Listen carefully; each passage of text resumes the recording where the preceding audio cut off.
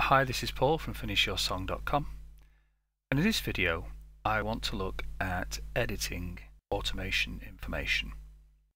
And broadly speaking, every DAW should be able to do the things I'm going to demonstrate, but how they do it in your particular DAW is one that you'll have to work out for yourself.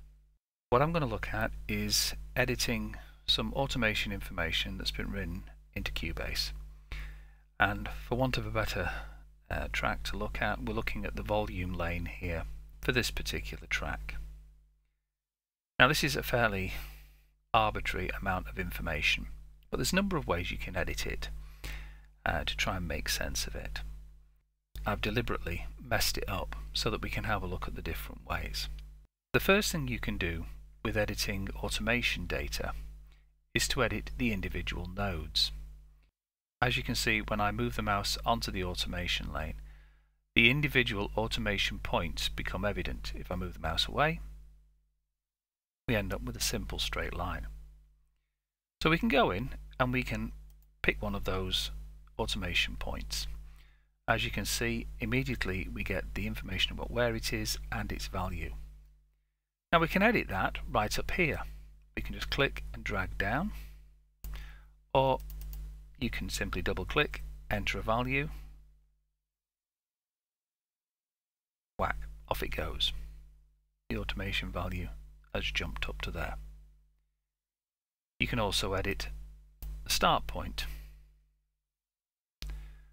and you can move them around and it will jump along the line quite randomly to wherever you want to put it.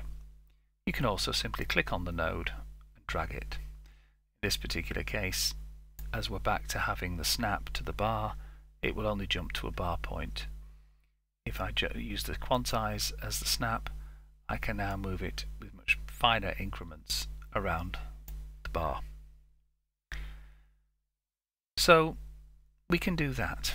We can also simply hit the delete key to get rid of it. And you can in fact identify multiple points. So if I just highlight those two, and we can hit the delete key and delete them. Cubase helpfully selects the next automation point along so we can work with that. You can also edit automation points as a group. If I select all of the automation points, you'll see that a little box has appeared, and depending on where I hover my mouse depends on what facilities Cubase offers me in terms of those automation points. Now what it won't do is it won't alter the start and finish points of the automation.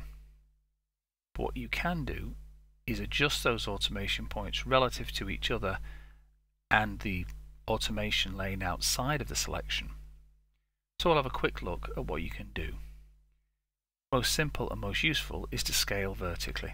So you can click and drag down, and that moves the automation points. And because I've selected these automation points and there are no other automation points on this lane, it's moving the whole thing.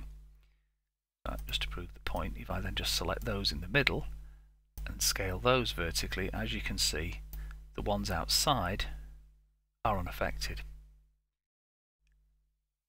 You can also scale like that so that I can then leave those points unaffected and move the points in betwixt. Now that's grabbing the dot in the middle. If I grab outside of that, it allows me to move the points vertically so they stay relatively together. The scaling doesn't have the same effect. What you can also do is tilt the automation. I'm going to reselect the lot for this. It then, as you move it, depresses the automation towards this end of the box, or likewise I can then pull it back up. I can also tilt, so I'll just scale that all back up, tilt it down again. You'll see that this edge is unaffected, whereas this side is being pushed down. If I just do some undos to take us back to where we were before, It also says if I hold Alt, it will compress the data. See, it compresses them. Here we have the scale around the absolute center of the selection. So what I can do here is again alter the relative values of the outside relative to the center. And I can also stretch the automation data within the selection so that depending on where I grab depends on how the data gets compressed or stretched as I pull it out. As you can see, this is a question of where you click makes all the difference. So having done that, we can then simply highlight those, delete them, and we're now ending up with something of a more smooth parabola to the original rather strange heartbeat shaped form that we had.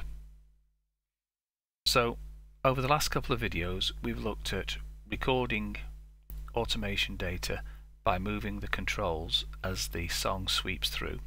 We've looked at writing automation data with the song static, and now we've seen that we can edit automation data whether we've written it or recorded it so that we get it just right.